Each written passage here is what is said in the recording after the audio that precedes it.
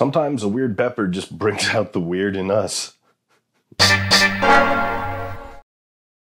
What's up, everybody? Welcome back to Taste the Pain. Today we are looking at the Bishop's Hat pepper, which I have put googly eyes on and made into funny little faces with big noses.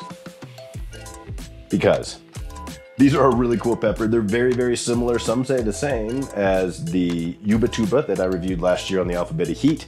I've also heard these are hotter than those. They have a little bit of spice. These are also very similar to the Mad Hatter, Bishop's Crown, a couple others, I think, that are all this same kind of weird three-legged octopus squid shape that has a little bit of a bell and a bonnet happening here.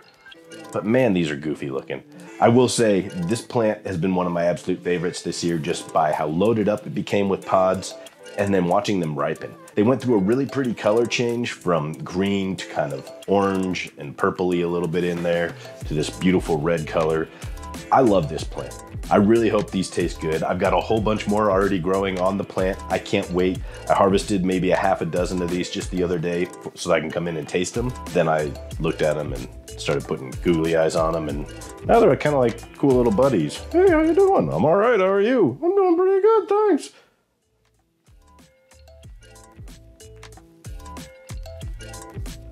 Weird. So I'm excited to cut one of these open, see what it looks like inside, give it a taste. I have a feeling it'll be delicious if it is anything like the Yuba Tuba. All right, we're gonna go right down the middle, ish. What a funky little pod. I kind of want to cut that half in half too and see what's tri-lobed. Tri-lobed is the word I've been looking for. Medium walls, quite a bit of seeds along that center rib there. Bishop's Hat, it's time to taste the pain.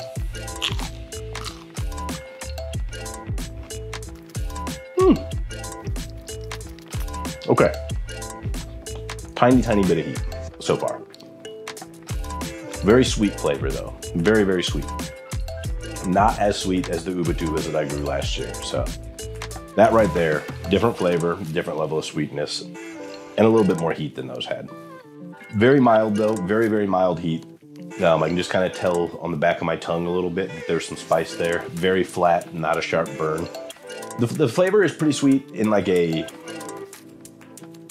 I keep going back to this year, but an apple skin sort of flavor at first. Tiny little bit of that bubblegum sweetness that I believe I got off of the Yuba Tuba last year. But not as prominent, right? So it is a little bit bubblegum flavored. Let's try this lobe here. It's a little bit sweeter on the lobe actually than that middle. So maybe the bitterness of the membrane and the seed was messing with me, but that lobe is very, very sweet.